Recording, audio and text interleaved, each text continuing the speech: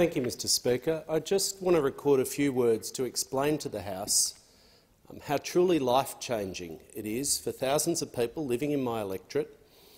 The government's announcement yesterday implementing our election commitment to grant a pathway to permanent protection in this country for people who've been living here for over 10 years on TPV and SHEV visas. This only applies to people who arrived before Operation Sovereign Borders. They're already here. They've been here for a decade, overwhelmingly working, paying taxes, part of the community. It's not, as the opposition has been mischievously trying to say, spreading fear-monger rumours, starting the boats.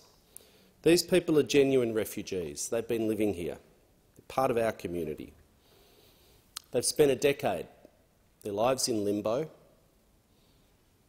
I know a lot of words, I use a lot of words here, Mr Speaker, but I couldn't find the words to convey to this House the hopelessness and the fear that these people have had for a decade, the anxiety. For anyone born in this country, I don't think any of us could truly understand the abject terror that is caused from a temporary visa status, the threat of deportation hanging over your head, never able to put roots down, never able to build a life. It does our society no good and no credit, and it has been to our shame as a country and society for 10 years under the former government to have this permanently temporary underclass of people. It's not the Australian way. Our country has been built for 70 years on permanent migration. Permanent migration. People come, they pass the thresholds, and they can formalise their commitment to our country. We're a permanent settler society. The Liberals had no plan, none.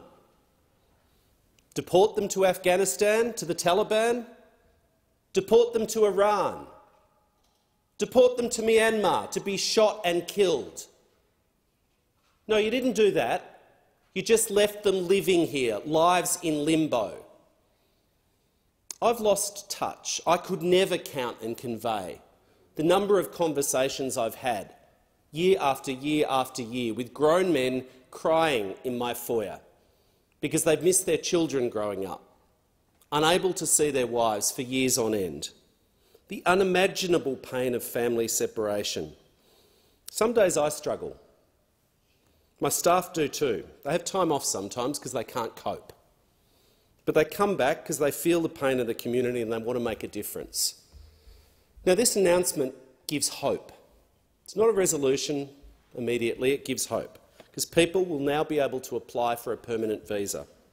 19,000 people. They're Australians in all but name. 19,000.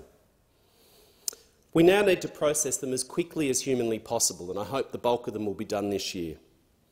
We've also got to examine as a government how quickly we can progress these people to citizenship, not just because it's the right thing to do to enfranchise them and formalise their commitment to our country, but for the thousands of people from Afghanistan, their families, if they're not dodging the Taliban's bullets and trying to avoid being turned into sex slaves, they're living in fear in Pakistan.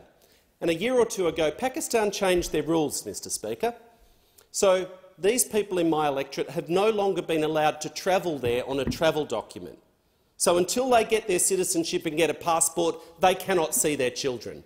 So every time this mob over there talk to us about family values, I encourage members to remember just how cruel and heartless and un-Australian they actually are. This should scar them, and I invite any of them to come and sit down and talk with these people. They work. They're the painters, the tilers, the future anythings in our country.